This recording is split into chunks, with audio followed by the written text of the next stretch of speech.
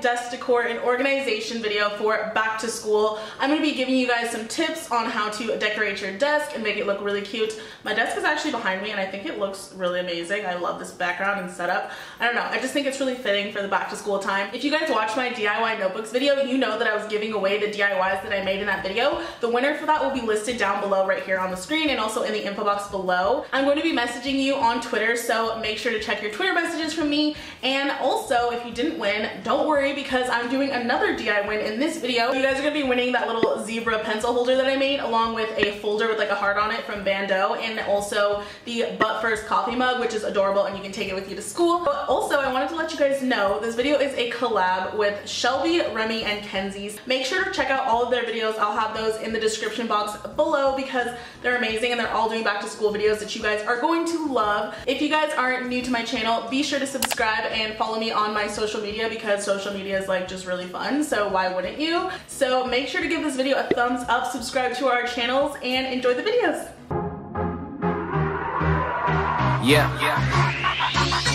Of course, you are going to need a couple of clipboards to do this project. The first one we're doing is with dry erase tape, and you can find this at Office Max or Staples, and it's actually really awesome. So all I'm doing is just peeling it off of the backing and laying it down on my clipboard and making sure the edges are tucked underneath. You can do the same exact thing with the chalkboard tape. So this is like super cool. It's kind of mind-blowing that they have tape like this nowadays. The last one I did, I just used an adhesive cork. I rolled it out and stuck it on the clipboard and then cut off the excess.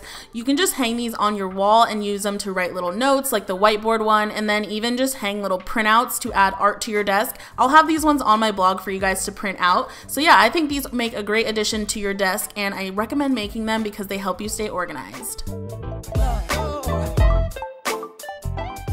Find yourself any sort of animal figurine from Michael's or any kind of craft store and then get some spray paint. So this is a super easy project, but it turns out so cool. I just took it outside, spray painted both sides, and once it was dry, I took a toilet paper roll. This is going to be used to like make it more of a cup so the pencils stay in. So I placed it on top and just traced around it all with a Sharpie. Then I took my X-Acto knife and just cut it out. You can just be really careful with this because I kind of almost cut myself. But yeah, then I just stuck the paper towel or toilet paper roll inside, cut around it, and then that's pretty much it, guys. You can see how cool this looks. It's awesome. I love this for my desk and you guys will too. This is something you guys can win in the DIY win, so make sure to like the video and comment down below if you would like to win this.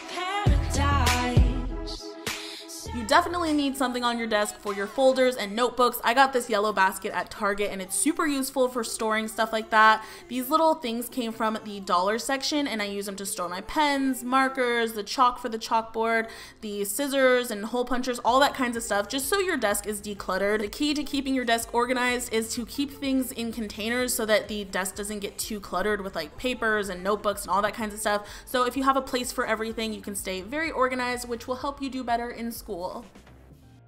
Then I put some notebooks, and the winner for the last DIY win will be listed in the bottom bar below, so make sure to check that out.